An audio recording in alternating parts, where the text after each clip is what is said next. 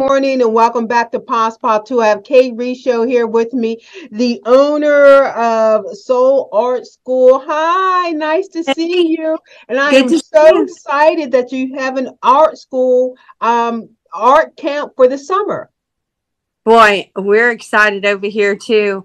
I did a few summer camps here last summer, and I've been teaching some of these kids that from the summer all the way over. To think I've had them already a year is kind of crazy. And Yeah. anyway, so they asked me to do after school art. We do that too. But the summer camps, they want to do what they did last summer. And we've been talking a lot about it. So I had a lot of little advisors telling me, do this, do that. So And then I had a chance to look at some of the pictures, and it looked like they were having a whole lot of fun. And then the one picture, the one kid, like he did the painting, the photograph kind of painting. What do you call that, you artists? What do y'all call that stuff? well, mixed media art, Yeah, because we do everything. Like, I mean, we do regular drawing, we do yeah. pastels, we do painting with watercolor, we do painting with acrylic, we do collage, we do jelly print transfers, we do resin. We do, I mean, I could just go on and on. We paint on tea bags. We You paint do on, clay. you paint on tea bags. We paint on tea bags. I have a big love in my heart for painting on tea bags. And I don't really even know how that started, but I like to repurpose a lot of stuff that people would just throw out Yeah, and make something really cool out of it. And it's cheap. It's easy for the kids to not feel intimidated because they can find a lot of this stuff at their house when they're not even over here. that's true. Okay, so we have a lot of ground to cover here. So there are three options with the camp, and like I said earlier, if your child has the strength and the willpower, they can take on all three, but I can Yeah. almost guarantee you they will enjoy themselves. Okay, so which one you want to start with, Kay? Well, I'll start with the everything art camp Okay. because that's my morning camp, and that kind of encompasses everything. Um, and really, all the camps are geared for 7 to 14 years of age, any skill level. I have 25 years of nursing background. I'm used to triaging. So I have my tables full with no more than 10 kids at each camp.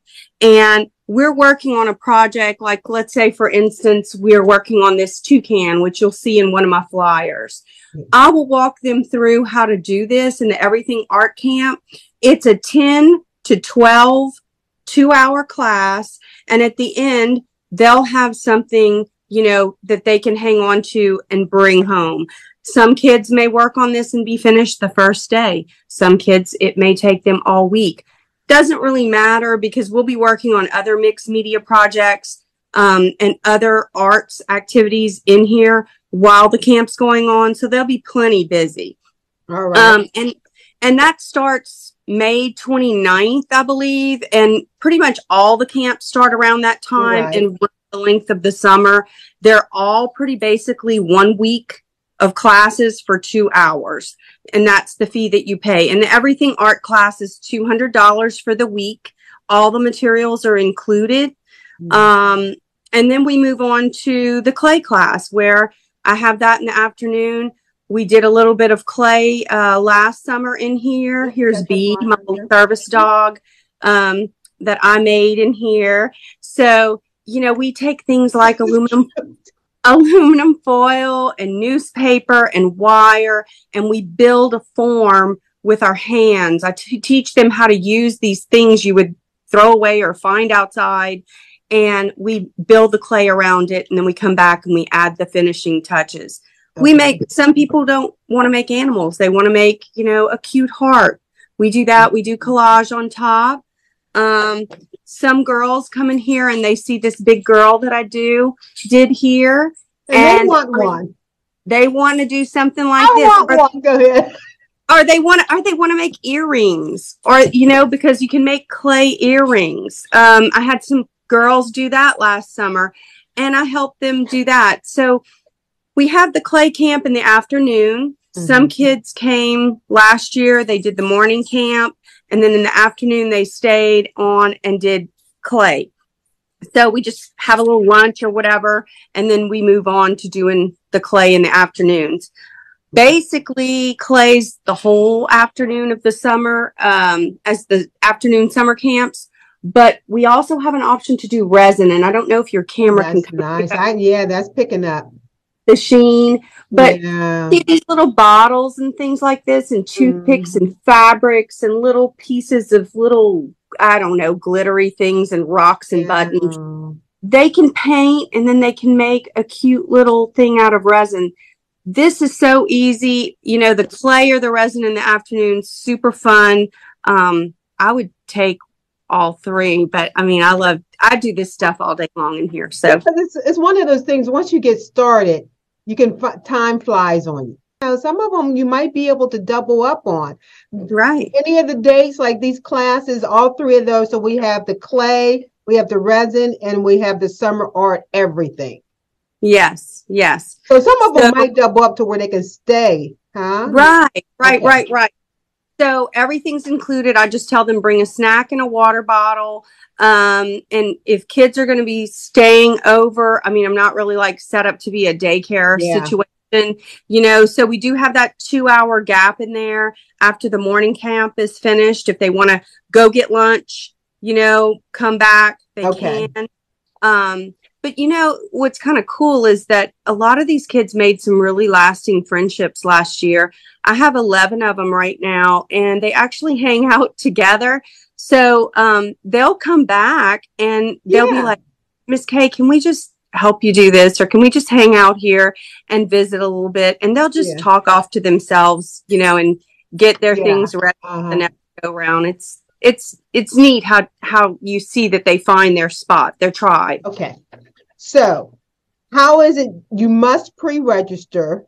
And so are they doing it by way of your Gmail, by the Gmail? Yeah, they can do Venmo to pre-register. They can, because soulartschools.com, if they look me up on Venmo, they can pre-register that way. And my Soul Art Schools at gmail.com email address is where I need to communicate with the parents back and forth to send them a registration form. So without the payment and without the registration form, I can't hold a spot open. So you need a book now. Lafayette is famous for going to Florida during the summer, and spots won't hold, especially with 10 per class.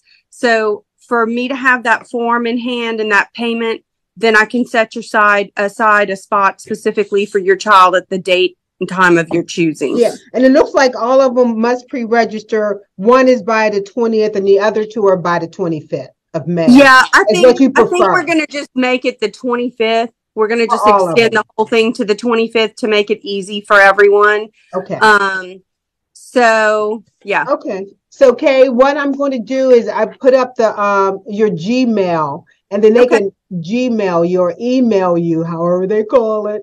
And then you can provide them with that additional information, like the Venmo, or they can do it this way or that way. And that might be easier for them, at least when we put it up on the screen for them to see. Okay. And my cell phone number, if you want to put it up there, I'm telling you, I am a one-stop shop, old school kind of person. I love talking to my parents and answering any questions or concerns. So don't feel like you can only communicate through Gmail. My cell phone, the 337-296-3573 number, I'm pretty much available until 10 o'clock every night. You know, I'll try to respond. And if not, the following morning, if you have a question. All right. Kay Risho talking about the summer art camp taking place at the at her Soul Art School, and that's located on Auburn Avenue in Lafayette. Where is that nearby?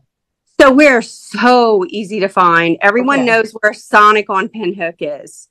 Yeah. And Abacus, which are two places that everybody in Lafayette eats at. Okay, our street runs right between the two of those restaurants. You can check out any information you want about me. I'm on the Louisiana Craft Guild's website, as well as my own website, krishu.com. or go directly to soulartschools.com.